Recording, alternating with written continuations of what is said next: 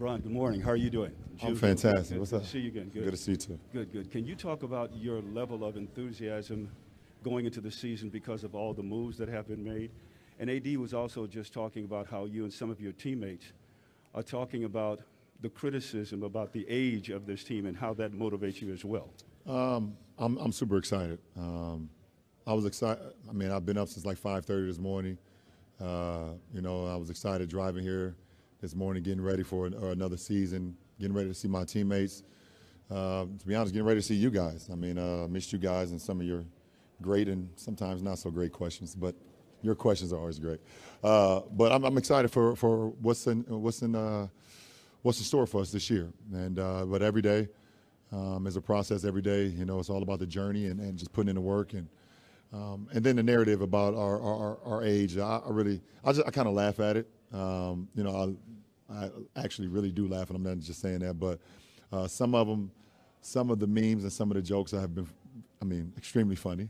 And then some of it is just, just trying to get people to read tabloids and things of that nature. But the game is won in between those four lines, and it's not won on the bottom ticker. It's not won in a newspaper. It's not won on, sports talk shows and things of that nature. If we come out and we put the time in, we put the work in, we make our own narrative. And one thing that we know where we are, we got a bunch of guys that's been in this league for quite a while that understands and knows what it takes to win. And that's the business that we're in, of winning and doing it all the time and not just on occasion. So I look forward to that. Thank you. Thank you. What's up, Brian? What's up, BT? Welcome back, man. Man, I appreciate it. How important was it for you, AD, and Jared to try to help put this team together? And what are the conversations been like with Russ on how he should fit in, how he should play his game?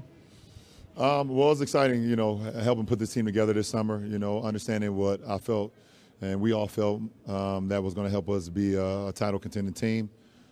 Make us as explosive as we could be, both offensively and defensively, and and we was able to do that. Obviously, it's all about putting the work in. I'm not going to sit here and talk about hypotheticals and things of that nature, but we have a team that's looking forward to putting in the work. As far as Russ, we need Russ to be Russ. We don't need Russ to change for anybody. That's why we got him. And it's our job to all help him feel comfortable in our system. And he's going to be as dynamic as he's always been, so I look forward to that. Kyle, go ahead. Hi, LeBron. Welcome back. We've seen some of the social media from workouts specifically with you and Russ. I'm wondering, with him as a workout partner, a future teammate, what's that been like? Is there something unique that he brings to the gym when you guys are in there together? Just his passion alone. Very passionate about the sport, very passionate about his craft, and very passionate about, putting in the work. And one thing about it, I can respect all those things. We've been tied at the hip pretty much since we made the acquisition, and we're going to continue to be that. We're going to hold each other accountable. AD's going to hold us accountable. We're going to hold AD accountable because it's going to start and end with us. So. We look forward to that, and we look forward to continuing to get better and figuring out ways we can be the best team we can be by bringing our individual talents to that. LeBron, over here. Good to see you.